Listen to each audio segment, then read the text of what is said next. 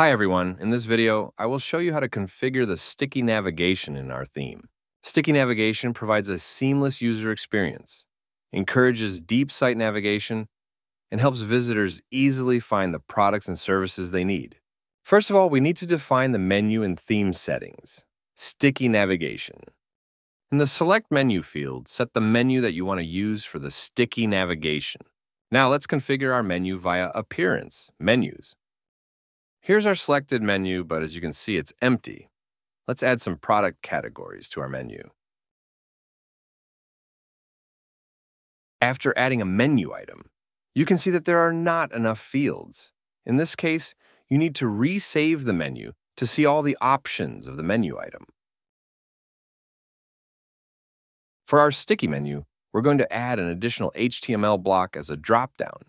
To do that, we need to change the design to full height. The width will be 270 pixels, and the padding will be 20 pixels. In the HTML block for the dropdown field, we should define our HTML block that will be shown as a dropdown. Load HTML dropdown with AJAX. This feature enables loading the HTML block through AJAX, which is particularly useful when the HTML block contains a large amount of content that loads the page. In such cases, that feature can help reduce the load. For other items, we are going to do the same.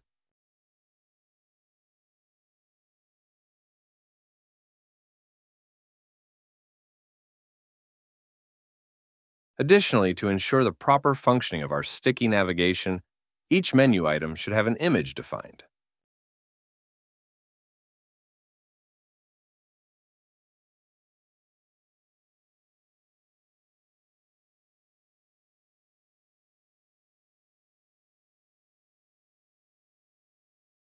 Now let's check our sticky navigation. And here's a result. Our sticky navigation is shown. By default, it has such a title.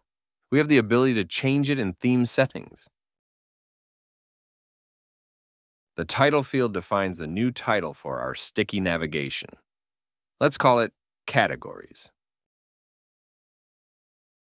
Now we have our own title for the navigation. The bottom content allows us to add an additional information to the bottom of the sticky navigation. It's usable if you want to add some sort of contact information.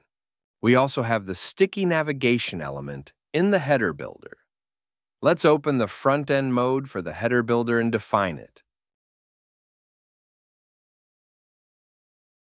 The display area allows us to set either only an icon or an icon with text.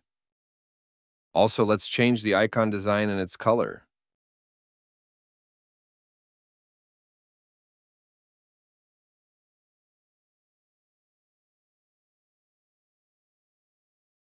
Icon type.